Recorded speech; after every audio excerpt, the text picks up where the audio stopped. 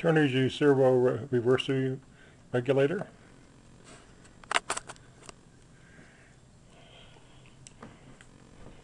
I put it on here to slow down the flaps. Okay. Pull around here to show you how the flaps can deploy slowly. That's down. There's up. One more time.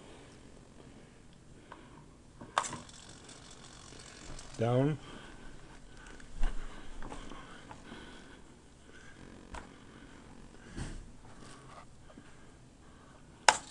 Up.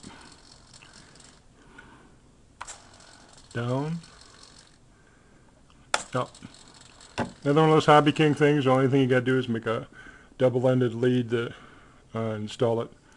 Takes a little customization, but everything else is fine. I think they're less than 10 bucks. You can do up to 3 servos this way. Keep from jolting the plane when you flip the flaps on her. In this case, almost an air brake. That's it.